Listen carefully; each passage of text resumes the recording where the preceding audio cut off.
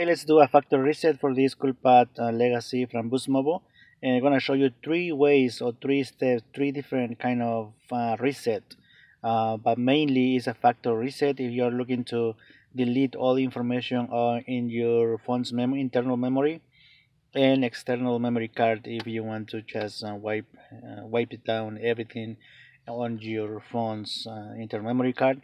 And also if you are struggle with connection with your internet or problem with Wi-Fi, Bluetooth, or you just want to refresh your settings, your data settings. So let's go to menu.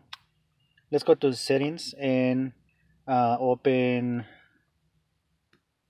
Okay, on settings, let's go to all the way down and find system. Okay, system, and then let's go and search the advanced. Okay, and backup. It is important that you know your Google account on your backup option. You're gonna see your Google account associated with the phone. It's important that you know your password because you are doing a factory reset. You need this information, okay? And if you are just trying to refresh your data, Wi-Fi or Bluetooth, you don't have to worry about the Google because anything on your phone is gonna be deleted, okay? Anything like videos, pictures, contacts, web history, everything is gonna be remain the same. But factory reset is you have to worry about that because everything is gonna be deleted, and make sure that you do a backup on your phone before performing a factory reset. Okay, so and I highly recommend you to go to any computer, tablet, and enter or log in with your Google account to make sure that the password is correct, is the one associated with the account, because I have subscribers on my channel saying that they are for sure that the password it is the one associated with the email, but once they confirm verify Google after the factory reset, it doesn't match, it doesn't accept. So make sure that you have the correct password. All right, so let's go and hit the reset options. And like I said before, reset Wi-Fi, mobile, and Bluetooth. Um, that's that's the one that you need to do for your um, refresh your data in case that your internet is slow or it doesn't show the LTE or things like that. Okay, so just reset at the bottom, and also Wi-Fi if you struggle connecting Wi-Fi, or um, by doing that, after the reset, you actually have to enter the Wi-Fi password again, as well as the Bluetooth as well. Okay, you need to register Bluetooth again to every device that you have registered on your phone. So that's the one. The second one, reset app preferences.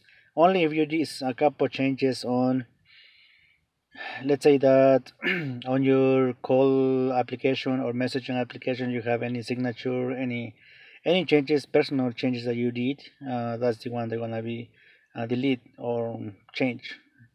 They're gonna reset to the original settings. Okay, so but you can go back and reset the same settings. Okay, the third one is the one they're gonna do right now. They're gonna show here erase. This is the one that is gonna be delete everything on your phone. So it's important that you know your Google account, like I said before, and do perform a backup. So everything on your videos, pictures, contacts, you will be able to upload it to your Google Photos and Google Contacts.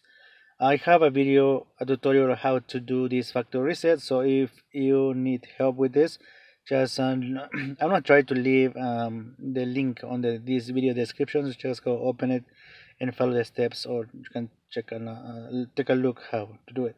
All right, so let's go and hit the reset phone. If you have a password, pattern, or pin, they're gonna ask you to confirm, and then you're gonna see this option erase everything. Okay, once you touch erase everything, you won't be able to go back. So make sure that this is you're ready and this is what you need to do. All right, so you're gonna touch erase everything, and with the phone will reset or reboot. Okay, so just gonna give a few minutes here. It's gonna see recovery, and then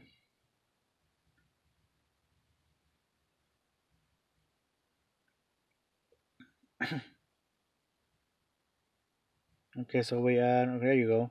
So we are on the screen, initial setups. I mean, it took a few minutes. Just in case your phone gets stuck on the Coolpad logo and doesn't take you to the main screen or initial setup screen, I I will recommend you to long press the power key to power off the phone. And since we won't be able to go back to settings to perform another factory reset, that's when we have to do a hard reset.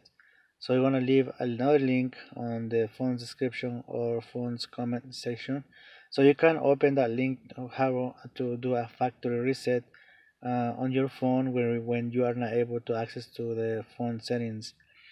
And also that applies to if your phone has a lock screen and you forgot your password, pattern, or pin, then you also can do a factory reset with external keys.